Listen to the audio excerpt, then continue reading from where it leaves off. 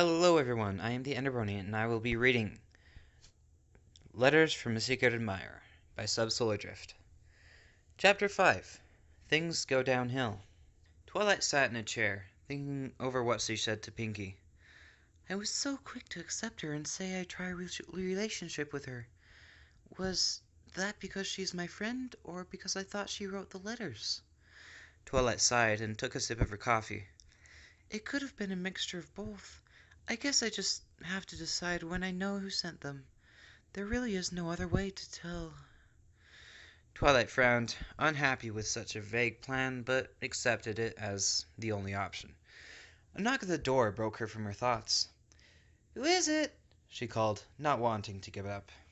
The cheery sound of Derpy's voice answered. It's the mailman. I have a letter for you, Twilight. Twilight shot to her hooves, making her way to the door quickly. A smiling Pegasus greeted her there. A letter? Twilight asked. Who from? She hoped she knew the answer. You got a friend asked me to deliver it to you, but I can't say who it's from. They want it to be a surprise. Derpy rummaged through her bag and pulled out a letter, handing it over to Twilight. Saying a quick goodbye, Derpy left and Twilight shut the door behind her as she returned to the kitchen. I wonder why they didn't just send this one in the morning like the others. A quick flash of her horn, and the letter was out of the envelope, and Twilight delved in. Her eyes widened as she read. There's no way I'm reading this right, she told herself. They use the elements of harmony, but so few ponies know anything about the elements besides the fact that they saved the world. The pony who sent these knows about the elements, and the way they talk about me, it's like we're friends. The only ponies who fit both of those would be the princesses and, she gulped, my friends. Okay, come on. The elements of harmony saved the world. I think they should be pretty commonly known about. Anyway. It couldn't be the princess. That'd just be too... Twilight shivered, unable to finish the thought. Which means it has to be one of my friends. Twilight felt like she had been hit by a brick, the revelation like a physical blow to her stomach. One of my friends felt this way about me and I didn't see it? What kind of friend does that make me? How could I not tell one of my closest friends has a massive crush on me? Am I just that oblivious? You are kind of oblivious, Twilight.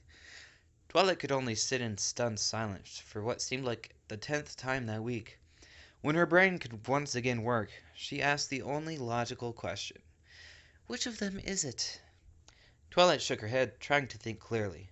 I know it isn't Pt.5, so that leaves Applejack, Rarity, Rainbow Dash, and Fluttershy. One of them wrote the letters. One of them has a crush on me.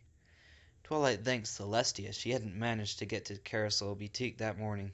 How awkward would it be if she'd gone to Rarity asking for help finding out who sent her the letters, only to find out that it was Rarity who'd sent them. Twilight let out a sigh of relief that hadn't come to pass. Wait a minute, Twilight thought, levitating the letter up to get a closer look. I don't think it could be Rarity anyway. This doesn't look like her horn writing at all. Horn writing was always neater than mouth or hoof writing, one of the benefits of magic. Twilight was very glad she didn't have to take all her notes or write everything she did by mouth. Her tongue would get blisters. She shook off that unpleasant thought and returned to the task at hoof. Rarity would never use mouth writing for something like this. For something as important as a love letter, she'd want it to be as neat as possible, and that comes with magic. Twilight mentally crossed Rarity off her list. That leaves Applejack, Rainbow Dash, and Fluttershy. Twilight began to pace. Movement had always helped her think, and think she did.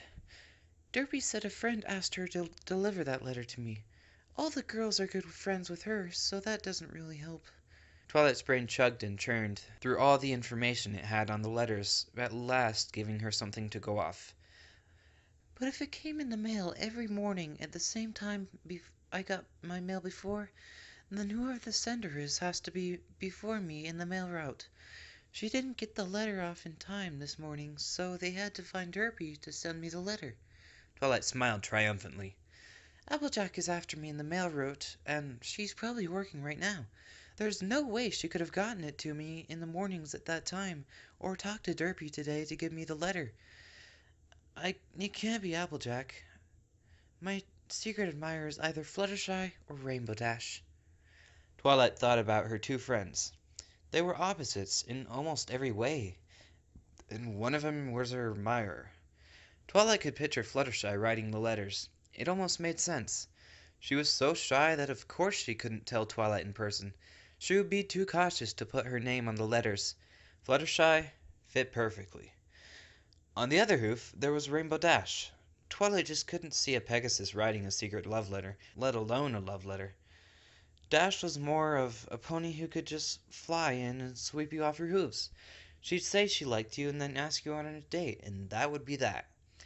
Fluttershy fit so perfectly that Twilight was almost ready to teleport over to her friend's house and ask her on a date. There was only one problem. Twilight knew what Fluttershy's mouth writing looked like. Rainbow Dash flew around her house in a panic, a recently finished letter in her hoof.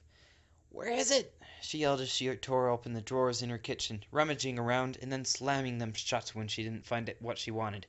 She moved through her home like one of the tornadoes she rarely created, leaving debris and wreckage wherever she went. "Where did I put those envelopes?" Needless to say, Rainbow Dash was not in a good mood. She'd gotten little to no sleep the night before, and as a result hadn't been able to get the letter for Twilight off in time. Plus, she was late to work. Normally, that wouldn't have been such a big problem, but her mind just wasn't in the right place.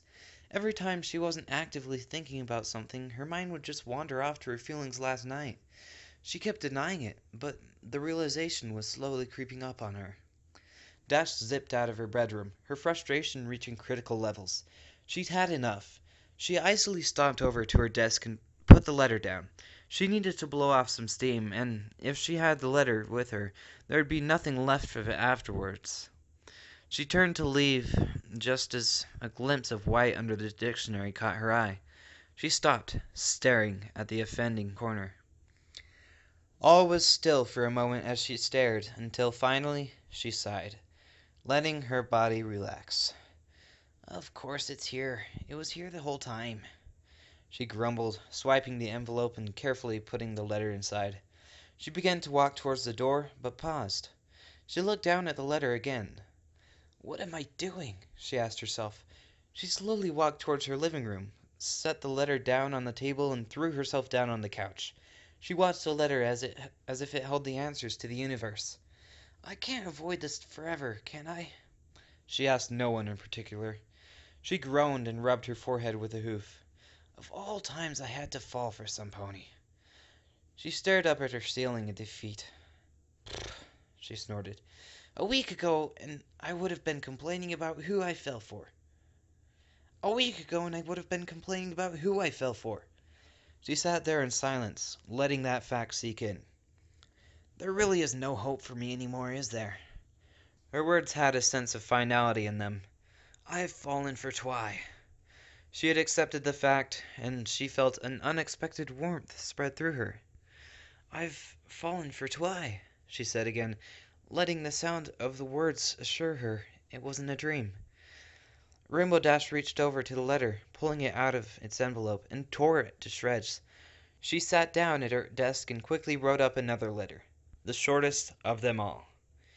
"Dear Twilight Sparkle, tomorrow, 4 p.m., the park north of town. An admirer." She smiled at the simple letter and placed it in the envelope. She made her way to the door. "All I have to do is deliver this letter, and the prank will be over," she sighed, adding in her head, "and maybe Twilight and I can have something between us." Smiling widely, she opened the door. There was Twilight Sparkle, a letter in her hoof. Her face was sheer horror, pain, and betrayal. She'd heard what Dash had said. The smile fell from Dash's face instantly. Tears began to fall from Dash's eyes, and in an instant she was gone with a flash, leaving only a letter behind. Author's note: this chapter was edited by the awesome Prof. Yana. Without him, this chapter wouldn't be here. Oh god, no.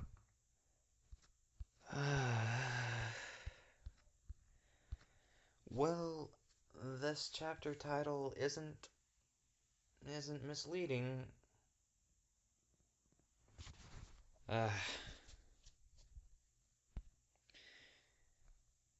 Anyway, this is Letters from a Secret Admirer by Subsolar Drift. I hope you enjoyed.